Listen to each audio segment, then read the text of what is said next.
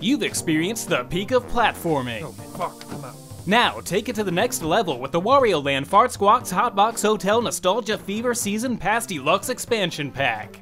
Extend your expired license for another week of fun with new features like a sound test. Oh, no! Excuse me! And HD Rumble that lets you feel every beef.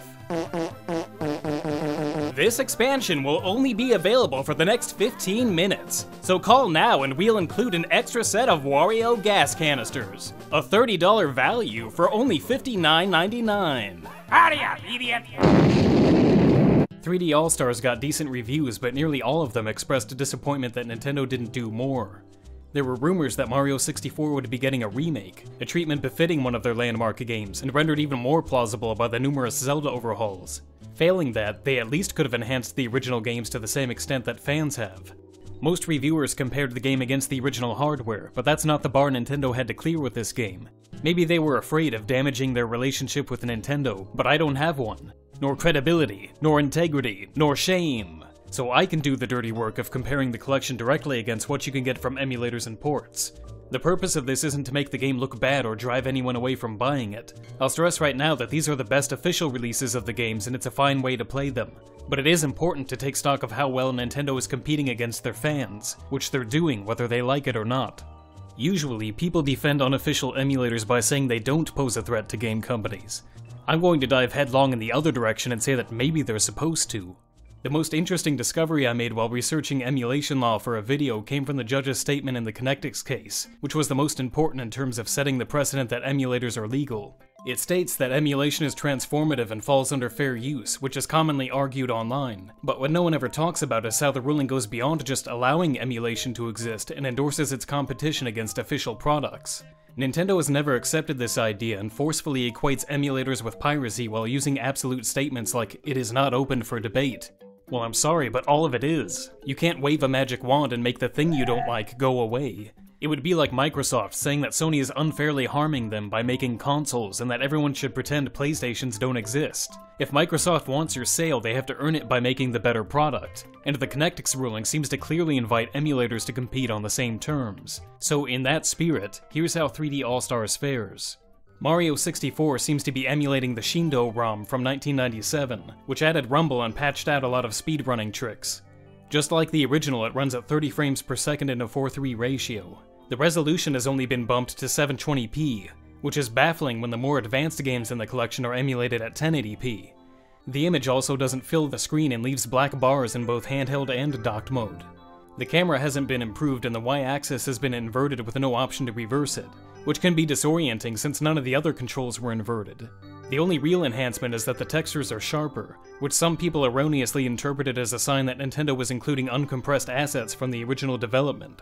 Maybe in one or two cases, but on a closer look, the waxiness and wavering lines make it clear that the majority of these were AI upscaled. They look better than Waifu 2X, but not as good as hand-drawn replacements, which they at least could have done for the HUD. They also didn't correct a lot of easy-to-fix issues, like the hard lines where the shadow is clipping or the ridiculous low LOD Mario model. So that's what you get with Mario 64, plain emulation with batch-scaled textures. Happy anniversary! A prolific modder named Kaze had Mario 64 running at 60 frames per second over 2 years ago. He also made progress with an analog camera and plenty of other enhancements. Widescreen has always been simple to achieve via basic emulator settings, but there are native widescreen patches that go a step further and properly place the HUD. On top of that, there's no problem rendering at 1080p, and there are plenty of texture packs to choose from. This may not be to your taste, but it's a demonstration of how far you can go via modding a ROM. This is not some Unreal Engine recreation. It's running in an N64 emulator using new models and baked-in lighting. The fact that Nintendo chose to emulate every game in this collection didn't preclude them from making major enhancements. It has to be stressed that N64 emulation on PC is far behind every other Nintendo platform for a number of reasons, and yet it would still be hard to argue that All-Stars outdoes what you can get on Project 64 or Mupen. Then the PC port came along. This is legal when extracting assets from a ROM you already possess to compile the game using reverse-engineered source code. This version also has true widescreen and can run at 60 frames per second with improved draw distances. On top of that, it has support for analog camera movement, rumble, in-game button mapping, the option to stay in levels after getting stars, the Mario Odyssey mechanics, online co-op, a fun cheat menu, and whatever the fuck this is. Awesome. There are already plenty of texture and model edits to choose from, and again, even if none of these are to your taste, new mods are popping up every day. This is what a real celebration of Mario 64 looks like, and most of the work went into reverse engineering the source code from the ROM, which Nintendo would never need to do. It was ported to Switch within weeks of the PC release, meaning that there had been a 60 frames per second widescreen port of Mario 64 on Switch months before All-Stars released, and by all accounts it's the more polished product. It even fills the screen up in handheld mode. The other titles fare just slightly better. Mario Sunshine was reportedly running at 60 frames per second on the GameCube before being capped to 30 just before release. Dolphin had it running at 60 frames again over 5 years ago. It can even run that smoothly on modded Wii hardware. On top of that, there's a comprehensive mod out called Sunburn that makes the game more open and adds new stages and quality of life improvements. Once again, compare this to the All-Stars pack where Nintendo is mainly just delivering widescreen with batch upscaled assets. There's no analog spray option, even though Nintendo has a GameCube adapter that would have been perfect for supporting the original controls.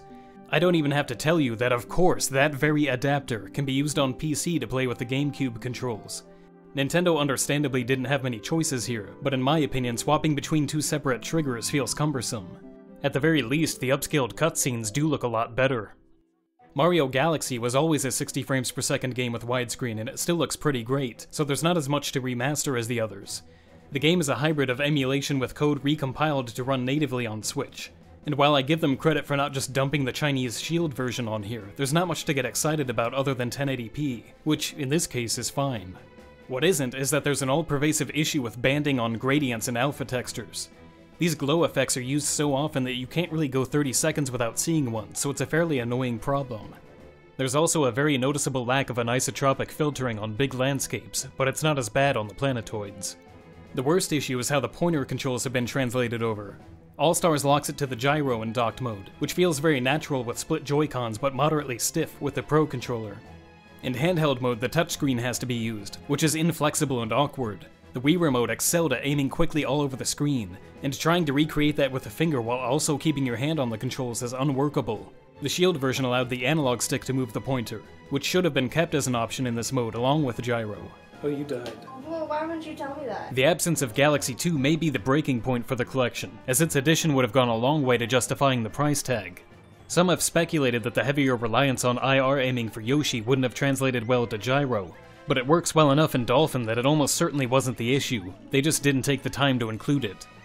So barring any sudden updates, it's a plain collection of minimally enhanced old games for $60. And as if Nintendo foresaw that people might be on the fence about buying it, they forced a cutoff date for the availability as a way of jolting you out of indecision. Maybe you weren't sure it was worth it, but now you have to get it before it disappears. It's the same tactic trashy infomercials have used for decades, and it seems to have worked. The game is already one of 2020's best sellers. It was also quickly exploited by scalpers, who always seem to find plenty of opportunity with Nintendo's products. In an alternate universe, maybe Nintendo could have sold the game without trickery by just giving it more compelling content. There's no reason Nintendo couldn't absolutely eclipse its fans in a direct competition to make the better product. It would be an insult to say otherwise. They have some of the most talented developers in the entire world. Does anyone believe that Nintendo was incapable of getting Mario 64 to run with 60 frames per second and widescreen on Switch, just like fans did? It's not too dissimilar to what's been going on with their emulators for years. This horse has been beaten into a cloud of vapor, but the most advanced feature Nintendo added with the Switch Online emulator was arguably rewinding, which was available on ZSNES 20 years ago. I dug it up and could barely even get the EXE to launch, it's so old, and yet it's still disappointingly competitive with Switch Online. It's as if it took 2 decades for Nintendo to catch up to that old feature set, while PC emulators have since gotten light years ahead with things like HD Mode 7 and widescreen. Maybe it's too much to ask them to top BSNES, but does anyone believe Nintendo isn't capable of soundly trouncing an emulator from the fucking Clinton presidency? Hey, Big Max. The silver lining of 3D All-Stars is that maybe it's hinting that N64 and GameCube emulation is finally coming to Switch Online. But if this is the level of quality we can expect, it'll be yet another lackluster service well behind PC emulators. These are the results of Nintendo's burying its head in the sand as a matter of policy.